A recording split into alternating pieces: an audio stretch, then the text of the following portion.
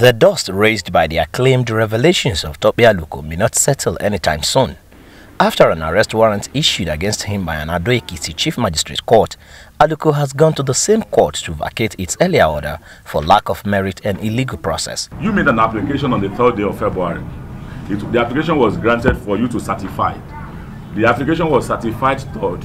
You made a motion to the court 3rd. And the court granted the order 3rd. The application is an abuse of process. It is our duty to rise up to the occasion, to say no to this barbaric, outrageous, and repugnant mode of addressing issues. Positing that the magistrate does not have jurisdiction on cases bordering on perjury, the state government, however, submits otherwise. We have filed a motion on notice that order be set aside or vacated, because the court that issued the order in the first place has no jurisdiction. The starting process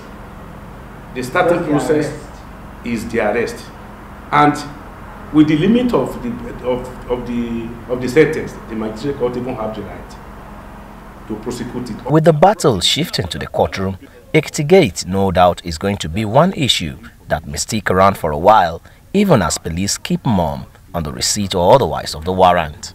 Rashid, Court TV News, Ado-Ekiti.